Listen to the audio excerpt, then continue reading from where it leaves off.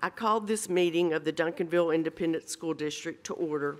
Let the record show that a quorum of Board of Trustees is present, that this meeting has been duly called, and that notice of this meeting has been posted in accordance with the Texas Open Meetings Act, Texas Government Code, Chapter 551. We will now move into closed session. I call this meeting of the Duncanville Independent School District to order. Let the record show that a quorum of board members is present, that this meeting has been duly called, and that notice of this meeting has been posted in accordance with the Texas Open Meetings Act, Texas Government Code, Chapter 551. We will now take action for closed session. Do I have a motion regarding the appointment of the Director of Fine Arts? So moved. Second. Are there any questions, comments, discussion? All those in favor, please raise your right hand. Motion carries 7-0. And Kathleen is going to introduce our new Fine Arts Director. Good evening, Madam President, Board of Trustees, Dr. Smith. It is my pleasure to introduce you to our new Director of Fine Arts, Mr. Stephen Moss. Mr. Moss, if you would come.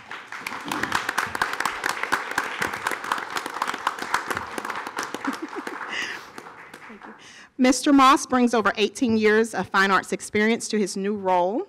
He earned his Bachelor of Music of Education from Henderson State University and a Master in Music from SMU. He has served as a band instructor and band director at the middle school and high school level. He currently serves as the Director of Band and the Fine Arts Chair in Red Oak ISD.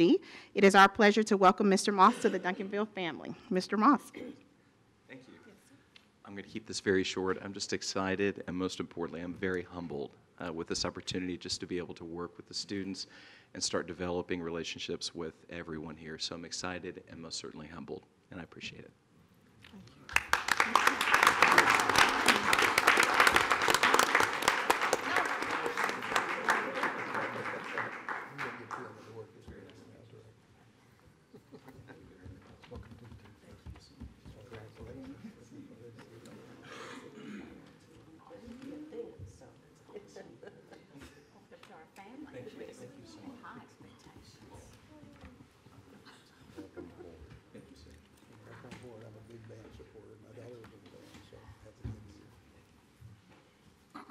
Thank you. We will now move to the opening ceremonies, and I ask Joe Veracruz to lead the invocation. Please stand. All right, let us pray. Heavenly Father, once again, Lord, we come before you just humbled, and just so grateful for all the rewards you've given us, Lord. I thank you for the safe travel of all our students and family to San Antonio and back, and we thank you for such great sportsmanship. As always, Lord, I never take for granted the opportunity to serve with these outstanding board members and work with our senior leadership team. But as always, Lord, we pray for each one of our schools, our principals, all the way down to the person that locks the door at the end of the day, that you may continue to just bless them and keep them. In your mighty name I pray, amen. Amen. The students from Hardin Intermediate will lead us in the pledges.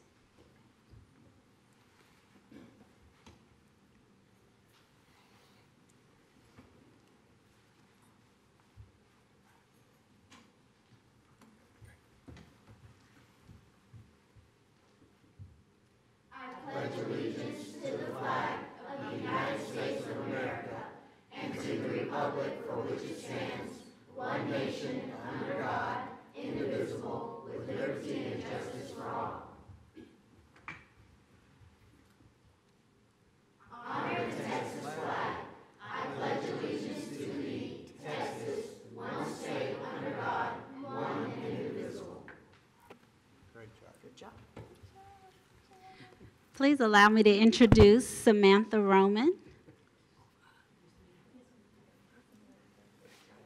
Rachel Tavera,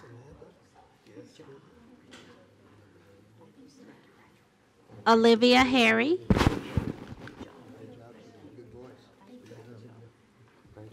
and Andrew Rubio.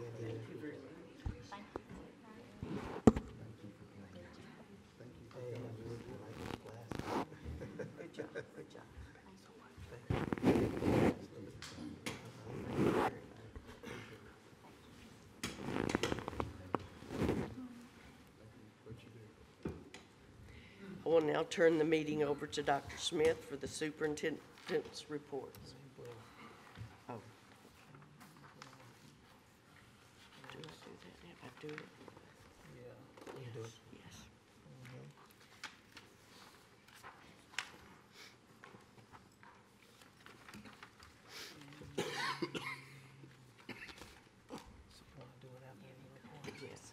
Okay, good. Okay, we'll go ahead and move forward with the superintendent's report, and then the board will consider making adjustments on the board agenda here in just a moment. So I just have a few quick reports for the board. Of course, first, want to recognize our boys basketball team. They are the state champions for 2019, 6A champions. It was,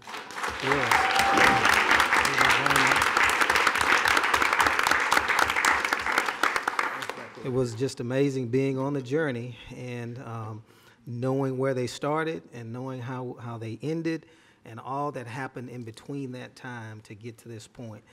They had to overcome a lot, and it really demonstrated the character, their focus, their ability to persevere, to push through a tough point in the season. They overcame a lot, and so it was great to see them experience that moment, and so they made us all proud. So we'll recognize them in an upcoming board meeting, but certainly wanted to make sure that we celebrated them today in the superintendent's report. Also, we have Duncanville High School Student Council added a bone marrow registration drive to one of its major projects, the Spring Blood Drive. And so the bone marrow drive, it'll be held Thursday, March 21st at Duncanville High School. Anyone can register, students seeking bone marrow for a classmate. So have a young person at Duncanville High School, and the students are really just rallying around this young person in order to provide assistance and support where it's needed. And it, again, just shows the dedication, the commitment that our students have in supporting one another. So I wanted to share that with the board as well.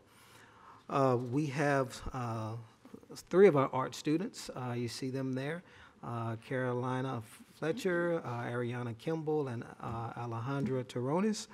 Last month, they created artwork that qualified for the Texas Art Education Association state competition. You see some of their work there. After receiving the highest awards at the regional contest, they submitted their work at the State Visual Arts Scholastic event that's coming up in April. And so because of their work, they're able to qualify for that event, and they received 42 awards overall from 1,251 works that were submitted. Only 109 advanced to state, and these students were part of the 109 that advanced. So we're really proud of the work that they have done. And then just the last report that I have for you on this evening, board members, just to give you an update. We are in the process of planning and developing our budget. And so we are on point to have a budget workshop April the 8th. I believe the date is April the 8th coming up. And so I have been in meetings. I've gone through the process of looking at the 2 dominant bills that are out there, House Bill 3 and Senate Bill 3. We have already developed a comparative analysis to determine how each one of those bills are going to impact Duncanville ISD, and we'll be prepared to break that down for you on April. But today, I joined 24 superintendents in signing a memo that is addressed to the Speaker of the House, Dennis Bonnen, Governor Abbott, Lieutenant Governor Dan Patrick, and Dan Huberty, who's Public Education Committee Chairman, and Larry Taylor, who is Public Education Committee Chairman. I will send this document to you in an email later on this evening just so that you have it.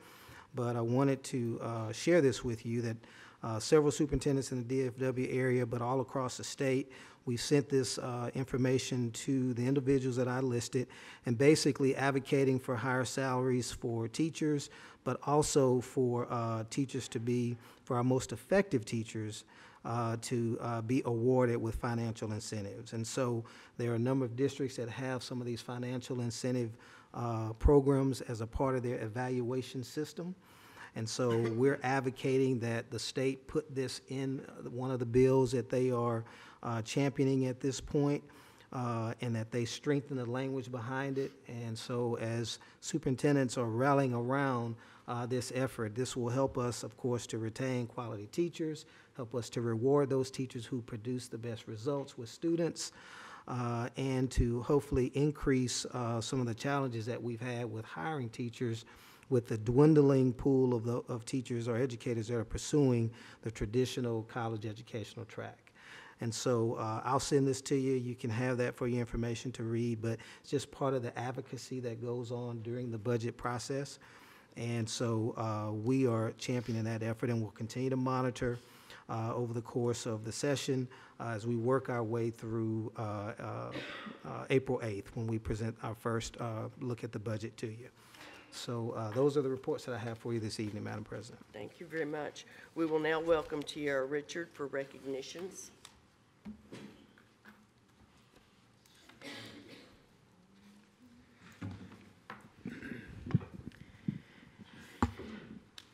Good evening, Madam President, Board of Trustees, Dr. Smith.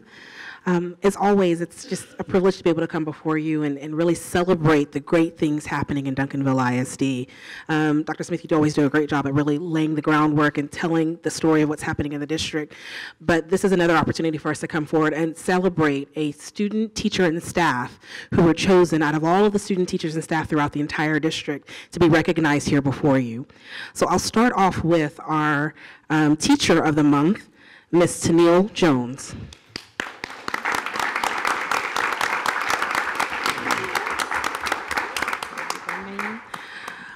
So, Ms. Tennille Jones is our Teacher of the Month who is made with pride in Duncanville. Ms. Jones is an 8th grade teacher who teaches social studies at Reed Middle School. She wears many, many hats at the school there. She's a department chair, a mentor teacher, an instructional support coach. She's also a member of multiple campus leadership groups and is always willing to volunteer for anything that's needed on her campus. She strives to provide quality education in a safe, productive, and engaged environment, and is also a part of the school's instructional leadership team. She was actually nominated by her principal, Mr. Brian Bird, and he said that she has such an impact on the campus that it really cannot be measured. And on top of that, if you've ever been into her classroom, the excitement she exhibits for those kids, I mean, it's unmatched. It's amazing when she comes in and she celebrates the kids. She engages them. She reaches them where they are. And so she does such a wonderful job really taking care of those students and setting an example for other teachers to see how that works. And so I just want to celebrate Ms. Tennille Jones. And what you may not know is she's actually my high school classmate. We graduated from high school together. I did not have any part in the voting. I want to make that clear. But it's always great to see people who do wonderful things and continue to grow from being in that classroom together to now seeing you really be celebrated as a teacher leading a classroom. I'm very, very proud of you. So our Made with Pride in Duncanville Teacher of the Month is Ms. Tennille Jones.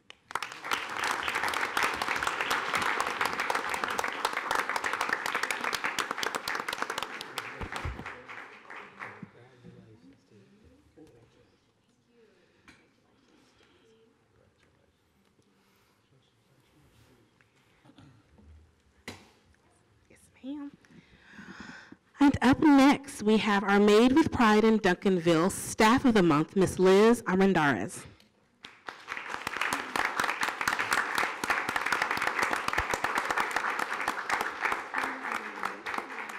What you didn't know is she is my twin also. We dressed alike today. So Liz was nominated not by 1 or 2 or 3 people. She had about 7 or 8 nominations from her campus. What you may not realize is Made with Pride nominations, they gather up over the months.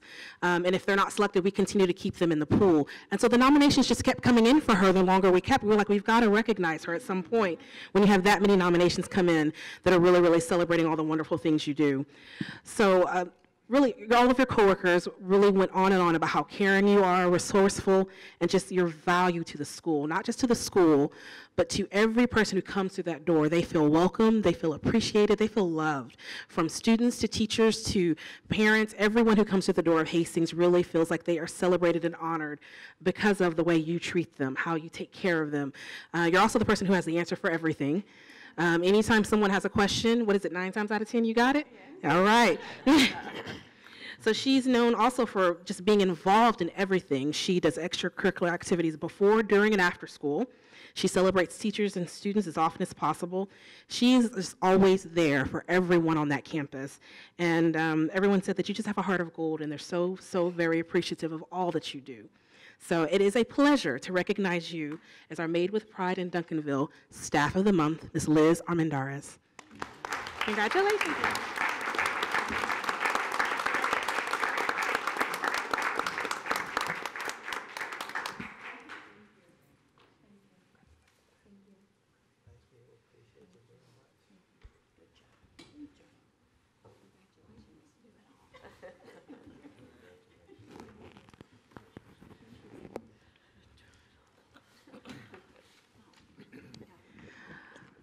Last but not least, we have a student who really is an amazing, amazing student. Not only amazing student, but just an amazing, just young woman.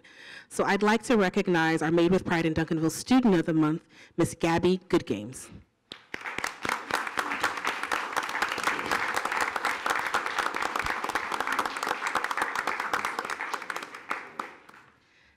So Gabby is a 6th grader at Kennemer Middle School. She is part of the STEAM Academy at Kennemer Middle School. And you'll see she's holding something that she actually created herself. So as part of her, the Shark Tank that they do there at STEAM, at the STEAM Academy, they present their businesses and ideas that they have.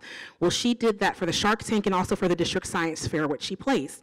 And her entrepreneurial gift is a subscription box for dogs. It includes homemade treats, soothing balms, toys, and more. And she calls it the Possum Pamper Kit. And so anyone who's talked about how great this, this gift is, she actually has practiced on her own dog.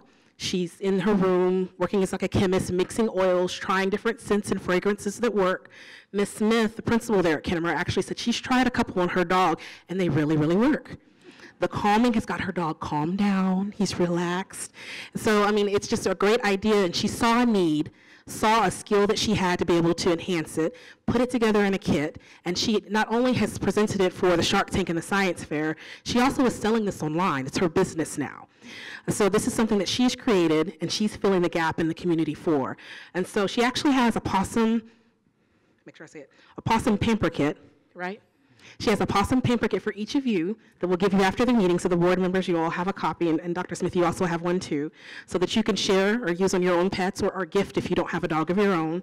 But these are the small kits that she's put together and just really celebrate. So she shows off what it means to have that entrepreneurial spirit and really go and get an idea and really advance it and take it to the next level. So it is with great honor and pride that we recognize Miss Gabby Goodgames as our Made with Pride in Duncanville Student of the Month.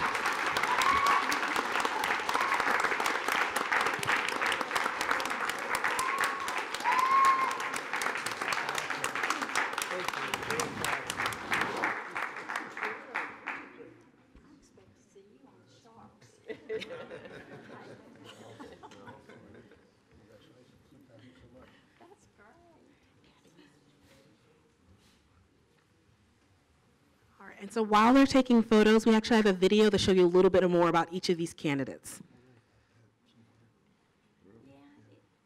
Duncanville ISD congratulates the following student, staff member, and teacher who are made with pride in Duncanville. What makes me come into work every day is just being serviceable, being there for the teachers, just doing the best that I can to make their job easier. Even if it's pencils for a teacher, okay, they need this, give them what they need, or if just being here it just brings me joy. I mean, I love what I do. I genuinely love what I do. I love helping people. There's a saying around here that they say, if I don't know, come ask Liz. And 9 out of 10, I can help them. So it's all about attitude and just always having a smile for someone, because you don't know if that's the only smile that person's gonna get. Paws and Pamper Kit is a kit that comes to you monthly full of all your dog's favorite things. It includes 2 packaged treats, 1 toy, 1 spray, and 1 balm. I had to actually put actual effort in this and figure out what ways I could make the dog happy. I feel like this can really support my college funds when I grow up, and it'll help me improve more in my academics. I actually thought it would just be, you know, just a regular small business of mine, but actually it blew up a lot. I am proud to be a champion for kids in a city of champions.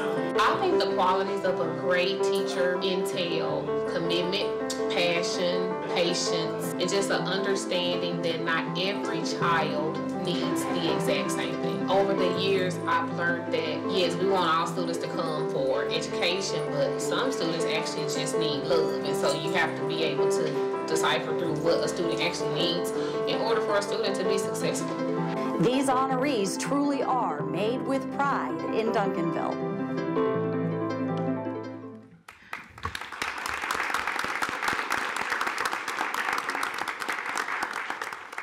And as always, anytime you're celebrating these great individuals who deserve these honors, there's a team and a family behind them that are pushing them and encouraging them to be great. And so if we have any of the school staff, parents, school family who are here, would you please stand so we can recognize you also?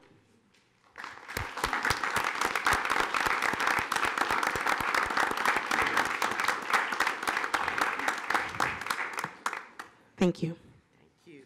We will now move into the consent agenda. Do I have a motion? Madam President, I make a motion that we accept the consent agenda as presented with the addition of items 6A, 6B, 6C, 6D, 6E, and 6F from the action agenda. Second. Okay, we have a motion from Tom Kennedy and a second from Phil McNeely to move items from the action agenda, items 6A through F, to the consent agenda. All those in favor, please raise your right hand. Motion carries 7-0. Do I have a motion to approve the consent agenda as amended? So moved. I second it. Okay, we have a motion from Tom Kennedy with the second from Renee McNeely. All those in favor, please raise your right hand. Motion carries 7-0. We will now move to action agenda item G. And the presenter is Melissa Gates. Good evening, Madam President, members of the board, and Dr. Smith.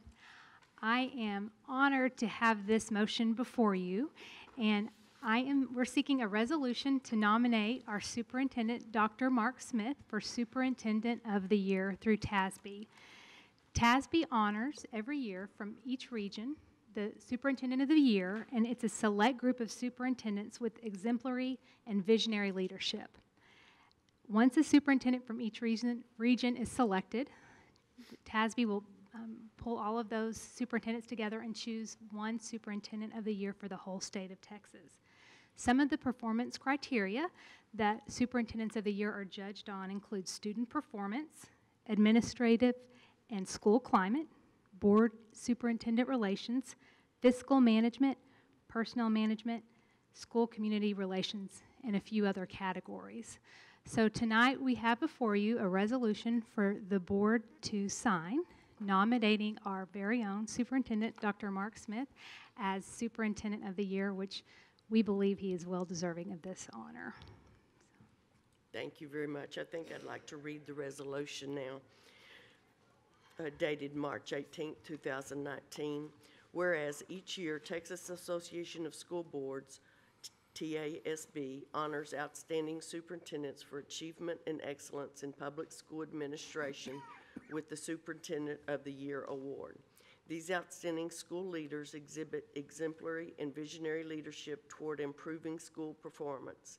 They are chosen for their strong leadership skills, dedication to improving the quality of education in their districts, and commitment to public support and involvement in education.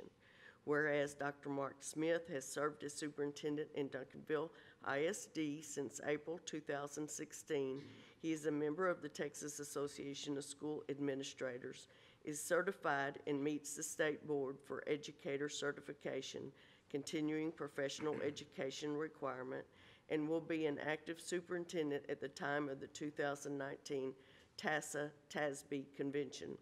And whereas Dr. Mark Smith is well deserving of the nomination of Superintendent of the Year, now therefore be it resolved that the District Board of Trustees hereby nominates Dr. Mark Smith for TASB Superintendent of the Year. Thank you.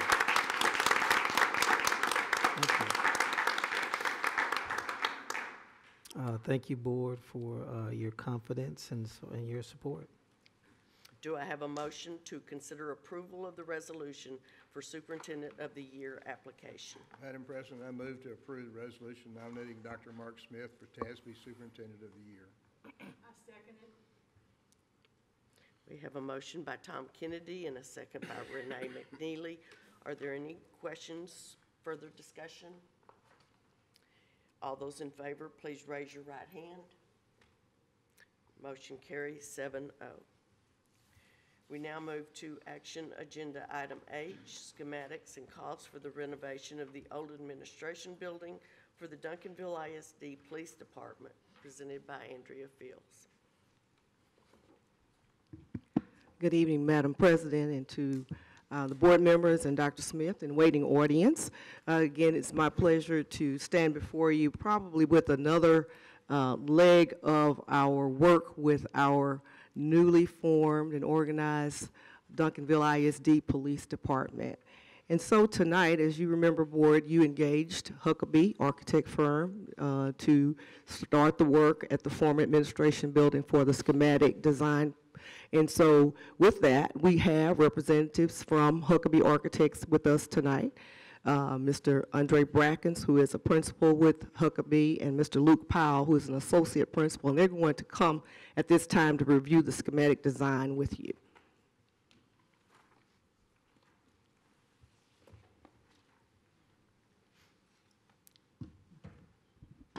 Thank you, Ms. Fields. Madam President, members of the board, and Dr. Smith, we are thankful for the opportunity to come before you and present the schematic design for the Duncanville ISD Police Station.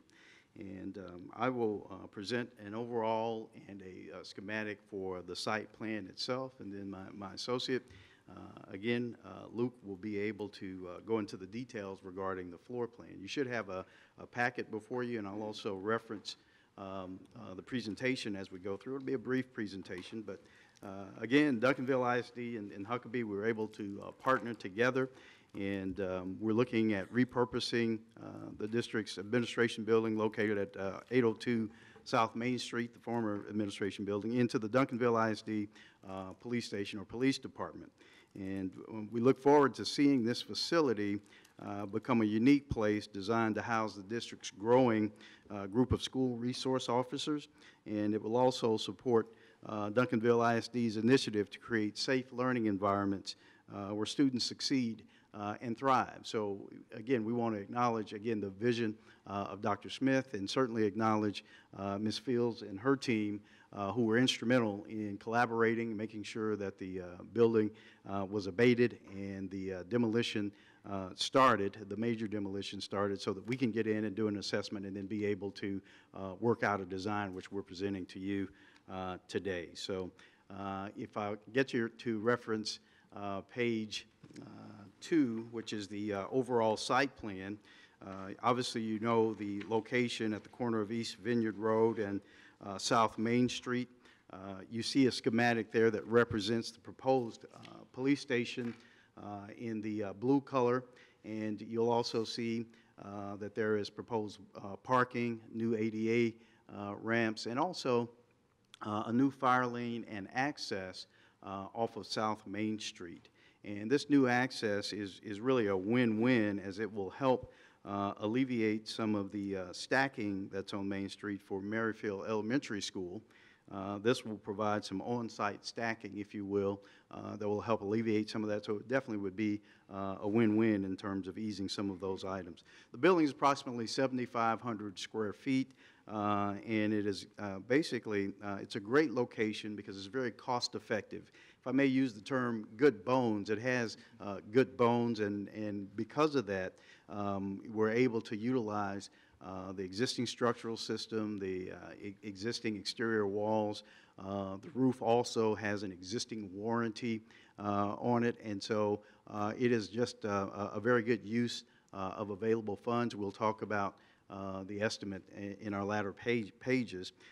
But also, one of the things that we definitely wanted to note is that it'll also house approximately a 1,200 square foot multi-purpose room that can be used for the district in terms of training or whatever purposes you may need. And this serves as an autonomous portion of it, separated from the police station itself with its own entry, and it can operate autonomously and independently. So it would be just, again, another great resource space to use for training or whatever it is that you may need throughout the district. So again, that's the overall site plan.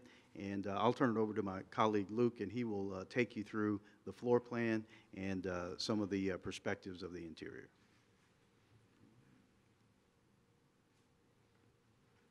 Good evening, Madam President, Board of Trustees, Dr. Smith. Again, my name is Luke Powell, Associate Principal with Huckabee.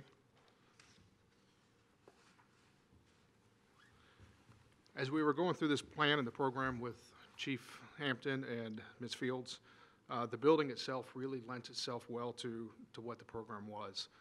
On the building's south side, you can see, which is your plan right, there are two exterior openings which oriented very well to the secured parking lot on the site that was requested.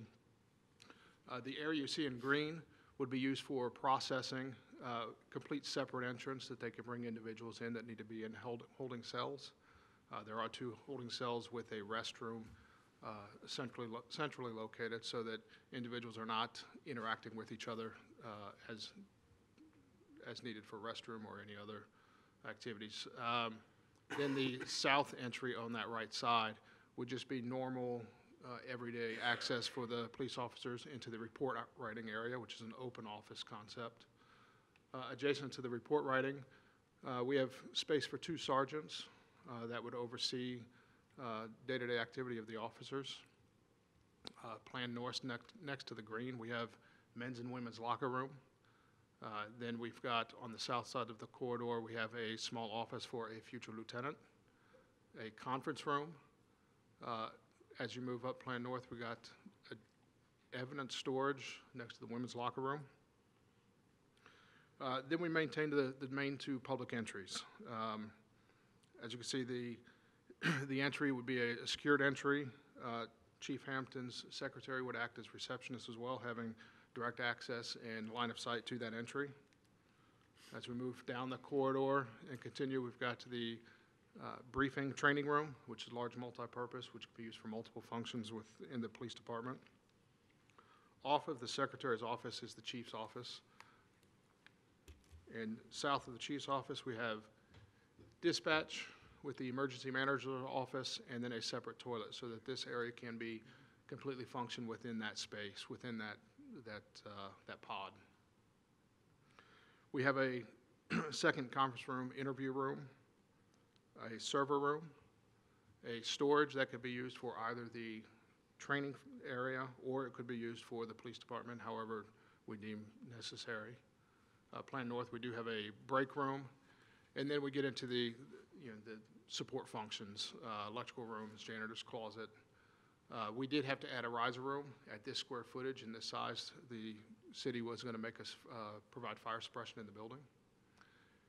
On the Plan North entry, completely separate and autonomous from the for the police department is the separate 1,200 square foot training room that Mr. Brockton had discussed.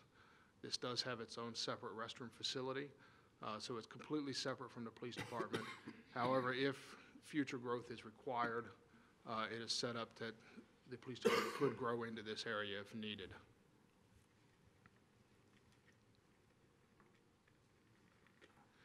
What you're looking at here is a axonometric of the building. This would be if we took the space and basically just cut off the ceiling. You can get a good feel of what the spaces are, the size of them, how they lay out.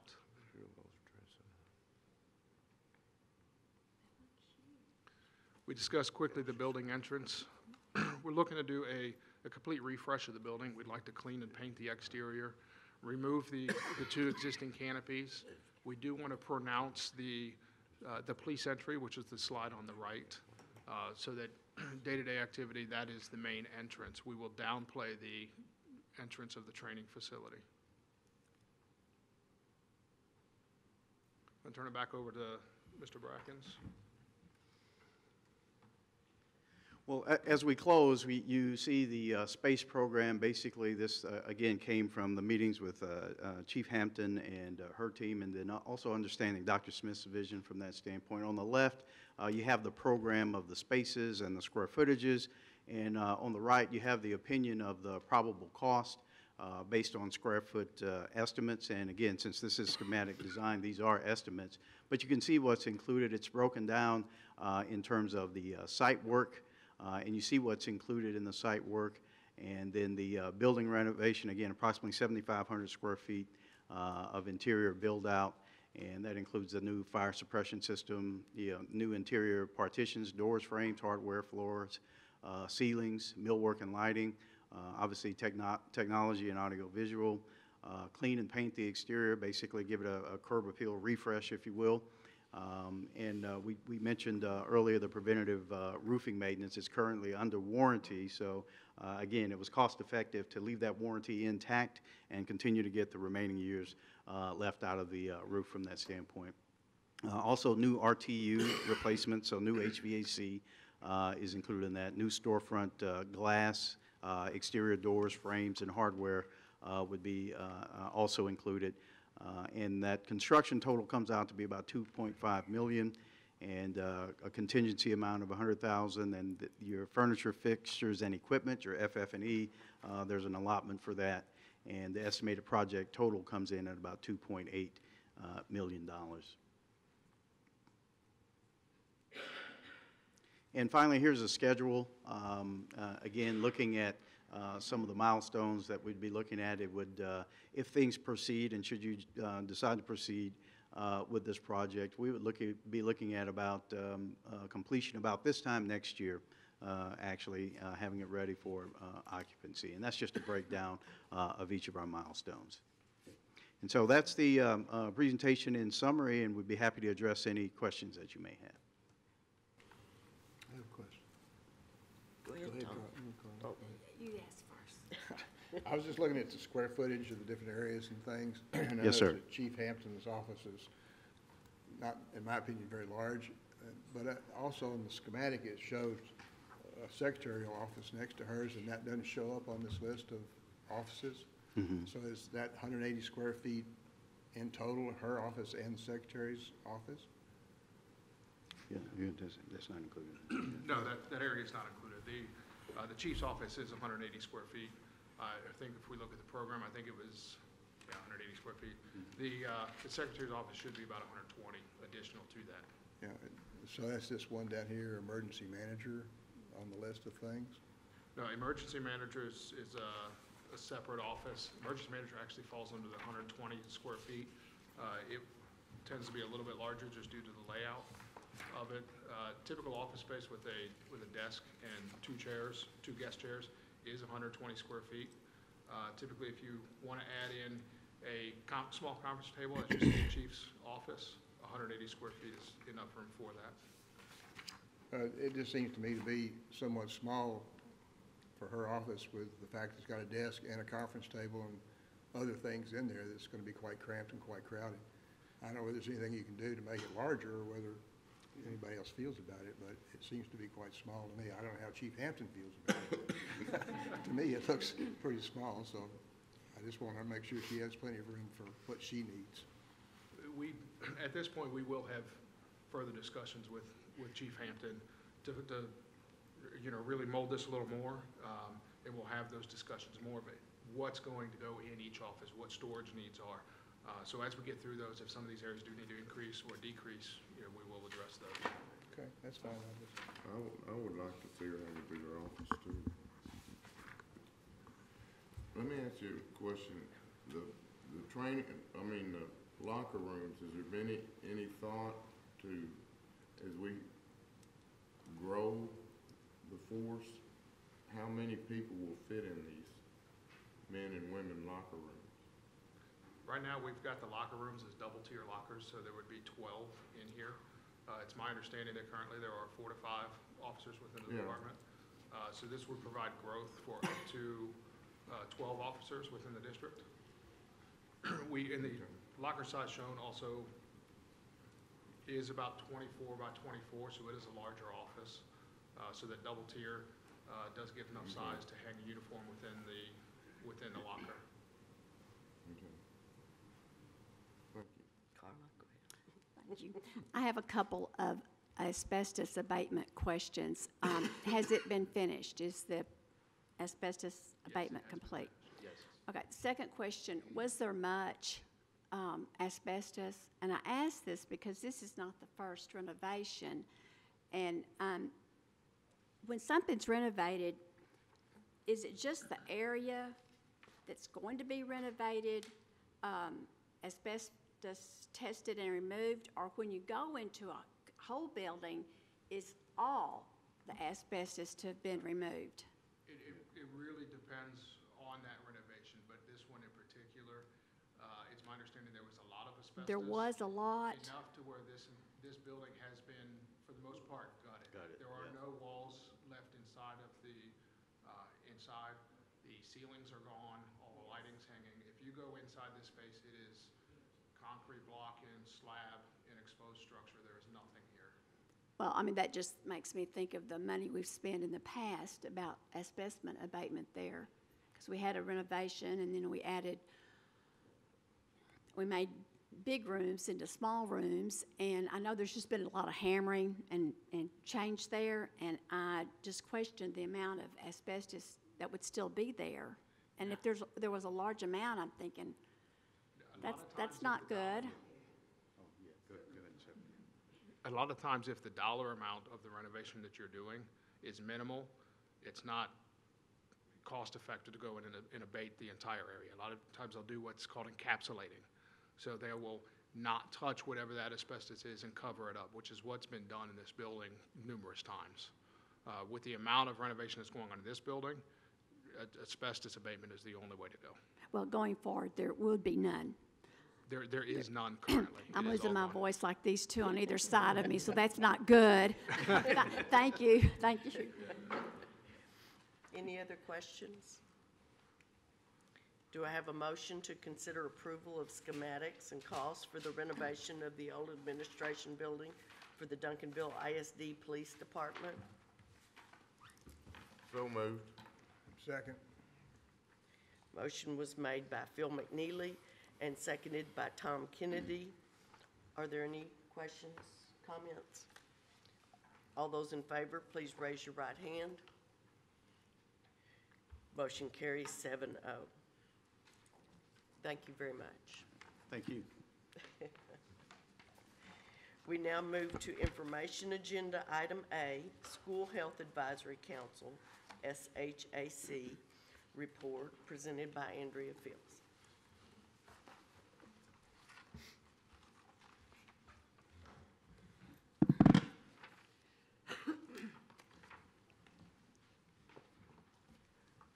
Again, Board, it's my pleasure to stand before you and present the annual School Health Advisory Council report. Of course, you're very familiar with the School Health Advisory Council, or the SHAC, and This year, we've had a really wonderful turnout in regard to our team, our parents, our community members. And so on this first slide, you see some of the folks who were at our first meeting, where we had a presentation by Ms. Dana Harper, and I'm going to tell you a little bit more about that as we move forward. Of course, the mission statement there for the School Health Advisory Council, of course, it is advisory to the Board of Trustees, and it's really to promote and development of healthy lifestyle behaviors for our students and our staff. And so this comes straight from our school policy regarding our School Health Advisory Council. This current school year, you see our School Health Advisory team members. You see the parents there. We had a really good turnout of parents. Miss Rachel Gonzalez-Macon is a parent at Smith Elementary, and she served as our chair. You see the community members there, perhaps some familiar names who served before, but then also we have a couple of new community persons, and of course, a number of outstanding school staff members. At the bottom, you see our meetings that we held this year. We met in October, November. We met in February, and we have one more meeting, which will be held in April. Last year, we spent a lot of time with the School Health Advisory Council focusing on our district wellness plan. If you all remember, I came and we talked about the school lunches and et cetera, and that was really driven by what the state required for us to do regarding our policy and our wellness plan. So in October, when we met together, we talked about what our focus would be this year, and the focus really for our SHAC was centered around mental health and prevention. As you all are very familiar in the governor's focus, his safety action plan, and we took some of the tenets from that, which drove our discussion this year, really being proactive and not reactionary, dealing with what kind of resources we have available for our students and our staff when they're in crisis, when they need support. And so we spent a lot of time, and so we started really talking internally on what Duncanville ISD has to share with our students in regard to mental health. I think this was in our second meeting. You see Dana Harper, our Director of Counseling, and she really presented to our team under the title Serving and Supporting Students in Crisis, and she really did an awesome job sharing with the council all of the many resources we have within the district, from our counselors, our school counselors, all the way to other organizations and groups that support our students who sometimes need a little extra helping hand, perhaps family situations, et cetera, and how those resources can be accessed by the school personnel.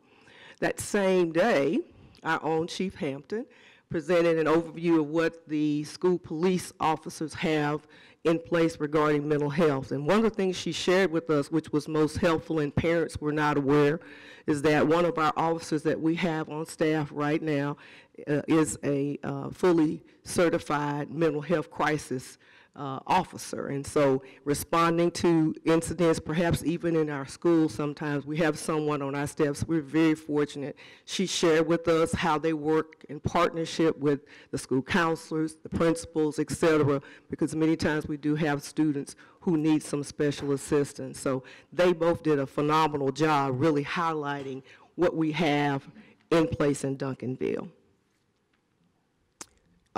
In our February meeting, familiar name there, Dr. Alan Lockhart, who is the coordinator for public schools outreach for the turnaround agenda, spoke to our team, and he talked about what they have. They're one of our great partners, and they're right here in Duncanville.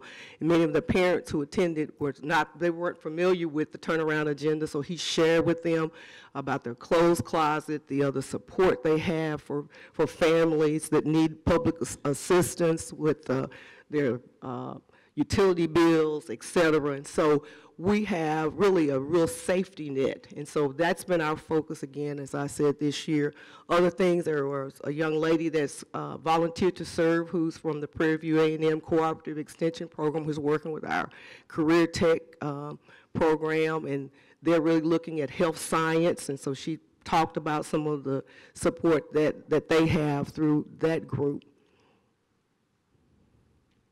And then finally, just one thing that was not dealing with mental health but was of interest to our parents, of course, was what we were doing at that time, and it was in February, to prevent the flu. And we talked about what our maintenance department has in place, our EMIS machines. If you recall, I mentioned those last year, where we are on schedule. We really missed every facility in the district and has really minimized our outbreak of flu. We didn't have we had the flu surveillance, as Ms. Navarro, our lead nurse, talked about, that we didn't have any schools within the district that reached the threshold where she had to report us to the Dallas County Health Department. So we were very, very fortunate with that.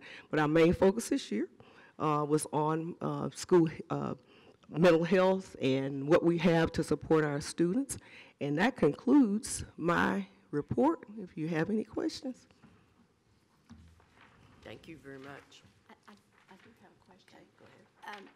One question about the flu season. Yes, ma'am. If a child does come to school and say the child has 103 temperature and it's 9 a.m., well, when the parent or whoever, I assume, picks the child up from school, are they given these? I mean, we all get these advisories when to stay home, but are parents really told to really look at these and that it really matters? And how forceful are we with these? Because, I mean, a child comes to school and you've infected maybe not just only a classroom, but 10 doorknobs along the way. I mean, I don't want their hand slapped, but, I mean, is it a strengthy push to have parents read these? That's probably out of my realm of. Well, okay. that it be, always is the question that's something that realm, you want to talk about it. All right. Just for a minute. You can stay there. Don't leave. Just for a minute. I don't want any mighty force use, but the parents just need to know how important that is. Well, thank you for asking the question. Mrs. Navarro's not here, but we talk about those processes all the time. So we can't guarantee that a parent will actually read it and follow it to the letter. We can't guarantee that. But what the nurses are very, very good at is providing, in layman's terms, to those parents what they need to do, what the next steps are, where the child is, and they try their best to. They can't administer any medicine or anything, but they can call those parents, get them prepared so when they do come to pick the child up, they're ready to take the child home and administer whatever that medication may be, or normally it may be Tylenol or anything else according to what the parent may want. But nurses are very good at serving those communities and helping those parents transition those kiddos and actually sharing with them the amount of time it may take before they can come back, and then checking on those children and with their parents on a regular basis to see if they're okay. But I can't guarantee, and we haven't heard that they're actually sharing information and requiring them to read anything or any materials at all, because a lot of times they may not have time to do that. Does that answer your question? Yes, and I have one more. Okay. A little bird told me that sometimes our clinics run out of supplies, just ordinary supplies, and ages ago, PTAs would, buy Band-Aids or little underwear or whatever the need might be. But our clinic budgets, are they given by us, or does each principal designate amount of his or her budget for that school clinic? Well, How does that work? Mrs. Navarro, she does provide assistance to all of her nurses in the district, but I'm not sure what the limit is because I haven't reviewed that completely. But if they do run out of supplies or anything along those lines, principals are more than capable of pulling resources together to provide whatever those children need, along with counseling. So counselors can get involved as well, too. So there are lots of different entities on a campus that will be able to provide some assistance in case they run out of supplies. So is that a concern? Sure, it always is, because the need may be higher on one campus or another, But with that team concept and the principal and all the other support teams on the campuses, they're able to provide whatever those children need, even if they have to go and get it themselves. I'm certain that they'll be able to do that. And then if they need more support, they can always call my department or someone in our department or Mrs. Harper's department in counseling, and we'll make it happen for them so they're not without for very long. Okay, thank you. I guess you can Sure be thing. seated now. All right. Okay. Dr. Bigby was going to clear up on the budget. Dr. Bigby has another comment. We allocate that money out of their per pupil allocation. They allocate the money for the function 33, which is health services. Of course, the salaries are all paid centrally, but it is the principal's responsibility to do that. But we've Okay, so it's we've not like ever turned anybody down. it's not like we budget clinics. No. And each school is allotted this much, and this much for student population. It's just, it comes out of the principal's Right. budget. Which- Okay. Which is determined by enrollment and Yeah. at-risk students. Okay, thank you, Dr. Bigby. Yes. Any other questions? Thank you, Ms. Fields and Mr. Copeland and Dr. Bigby. Appreciate the help. We now move to information agenda item B, summer programs, presented by Kathy Sewell.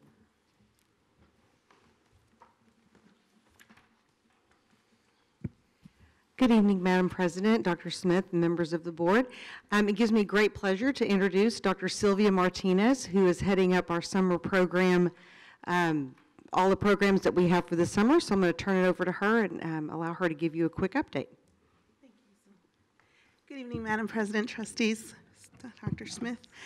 I'm going to give you an overview of the updates that we have up till now as it relates to our summer school programming, both including our core programming and enrichment programs.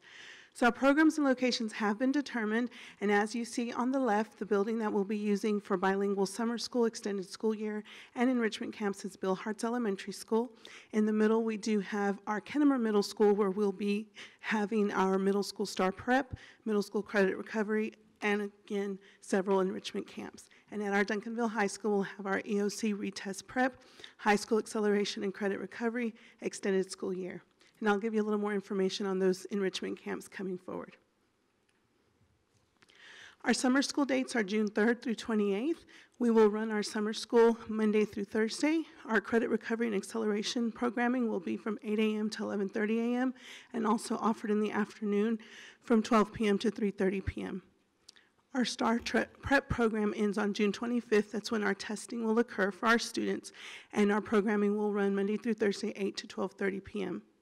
And then we'll also have our EOC prep both morning and afternoon.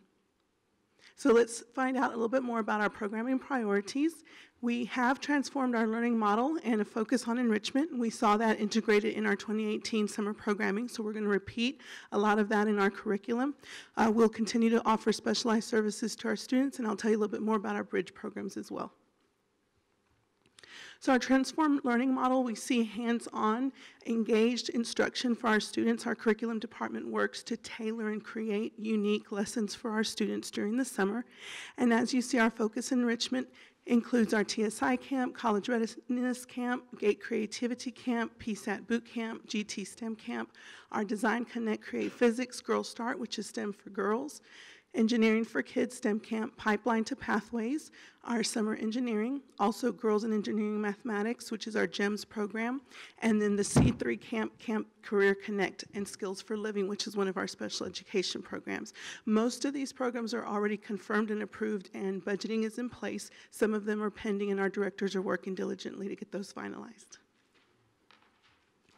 Specialized services, we see services such as bilingual education, gifted and talented, our skills for living, extended school year, programming that's seen normally throughout our school year, but then extended into the summer as well. Our bridge programs focus on a lot of our choice programming, our Duncanville High School Collegiate Academy, our Duncanville P-Tech, architectural design. As you're aware, we have our STEAM at the Kennemer, and then our health sciences coming in at Byrd and business tech at Reed Middle School. Our summer school checklist, we've been working diligently. We have a full team effort that works together to make sure that our programming is in place for our students. We've met a couple of times already with our summer school committee, and many of our timelines have already been set and put into place. We have our traditional programming, our enrichment programming, and bridge programming, as I just spoke to, putting in place our registration processes and course offerings, updating our summer school handbook, and then the department responsibilities such as budgets, facilities, technology, transportation, hiring processes, and all of those pieces have been put in place as well. Any questions, comments? Yes, sir. Back over here on the list of focus on enrichment. Yes, sir. We have a GT STEM camp and then a girls and engineering I'm sorry, not the right one, the Girls Start STEM for girls. Yes, sir. Since our whole program is geared around STEAM, which includes the arts, are we just going to forget arts during the summer and not have them in these programs? Because I think we all know that kids that participate in arts excel in those other programs, and I would think that we'd want to keep enriching those kids in the arts as well during the summer, as well as the science, technology, engineering, and math. Sure, I appreciate that perspective, and what I can do is go back to the director that's supporting that area. What happens sometimes with some of our programs, it's an outside entity that brings a set curriculum. Girl Scouts, their program is STEM, but beyond that, I mean, if our focus is STEAM, then I think our summer enrichment should have that same focus. Absolutely, and I'll share that feedback. Okay, thank you. Anyone else? All right, thank you very much. Thank you. We now move to information agenda item C, student parking regulations, presented by Chief Hampton. Just keep it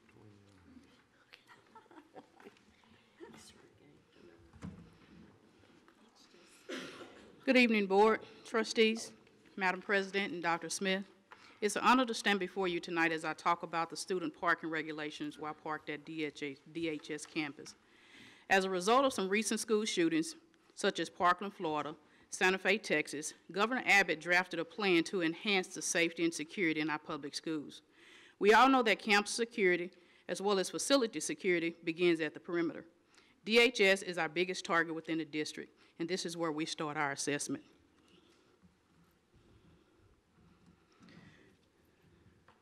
The purpose of this regulation is to control the traffic and have an effect on the driver's behavior to ensure the safety and welfare of all persons on DHS campus. We get the authority from the Education Code, which basically adopted the state traffic law to apply to school property. The challenges that we face, we often receive calls for service where unidentified subjects are sitting in cars on the campus. Some are students and some are not. The students, staff, faculty, and visitors always tend to seem to park in each other's designated spots, which makes it hard for us to determine who belongs and who does not. Fire department often express their concerns about vehicles parking in unauthorized areas on DHS campus. We're bringing the dogs back in school as a security tool, and they're going to be conducting interior and exterior searches. While conducting the exterior searches, if a dog hit on the vehicle, that vehicle does not have a permit, then of course it makes it challenging for officers to determine who drove the vehicle on the property that day. Looking at the rules, in order for a student to obtain a parking permit, they're going to have to, one, submit a parking application, they're going to have valid driver license, and they're going to have proof of valid liability insurance. That proof of liability insurance is going to actually have the driver's name attached to that particular proof of insurance before they can receive a permit. Of course, the purchase location, we're going to be a part of the 2019-2020 registration at DHS, and they'll be able to purchase the parking permits there. Of course, they're going to be able to purchase it at the 802 South Main Street, which you've seen earlier is going to be the headquarters for the police department, and they'll also be able to purchase it at our current location there at DHS. The fees that you see there, of course, $20 for the students. If there are siblings in the same household, the parent will not have to pay an additional $20. They will only have to pay $5 for that additional permit. And if the students can show that they had a permit issued to them, and for whatever reason that permit has been taken off of the vehicle, then they will be able to pay $2 for a replacement decal. This is just to show an example of what the student parking permits look like. The student will also have the opportunity to obtain a temporary parking permit, and this temporary parking permit can be obtained on days that, say for instance, students have mechanical issues with their vehicle and they have to drive an alternate vehicle, with whether it's a rental vehicle or a parent vehicle, then they will be able to obtain a temporary parking permit for the time that they drive in that vehicle in order to still park there on campus legally. Parking violations, of course, will be listed on the application in which the student will receive in order to submit for the permit. There will be parking citations issued for the violations that are observed there on campus. That parking citation will be $20 in fee, which is the same as for the permit. And it is a possibility that a vehicle can be booted and or towed, but I can assure you tonight that before a vehicle is booted and or towed, there will be every effort possible to resolve the matter before it goes to that point. And it should also be noted that the administrators will be issuing school discipline for parking violations. So at that particular time, it's guaranteed that a parent will be contacted each time a student is dealt with regarding parking issues that would help us manage a vehicle being towed or booted prior to it getting to that level. There is also an appeal process. The student has 10 days to appeal from the issuing of the citation. On that 11th day, the appeal will not be accepted. The driver that was driving the vehicle on the date that the citation was issued is going to be the individual that's responsible for submitting the paperwork for that appeal. And myself and or a designee is going to be responsible for managing this appeal process. We know that changes impacts organizations. So in order to have the least amount of impact to the organization possible, we're starting with the student body first.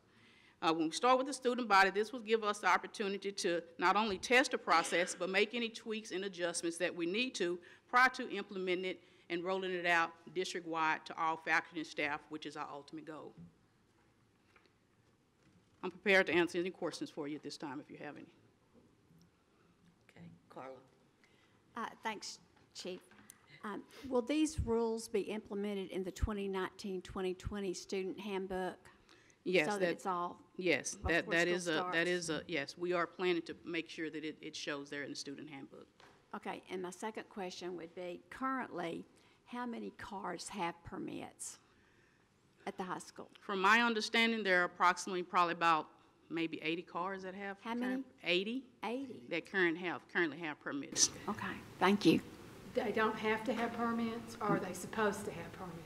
Everyone on the student parking lot should have permits. They're supposed to have student permits. Tom? I have two questions. One about the second sticker. So if a parent has two teenagers and they're both driving, do they have to have two separate stickers, or can they use that second sticker for $5 on the second car? Well, they need to have two separate stickers because the stickers really identify the vehicle. Well, that's what I thought. But right. the way that reads, I don't understand the need for a second student, if they're driving the same car, to have a permit. If the car is permitted, then...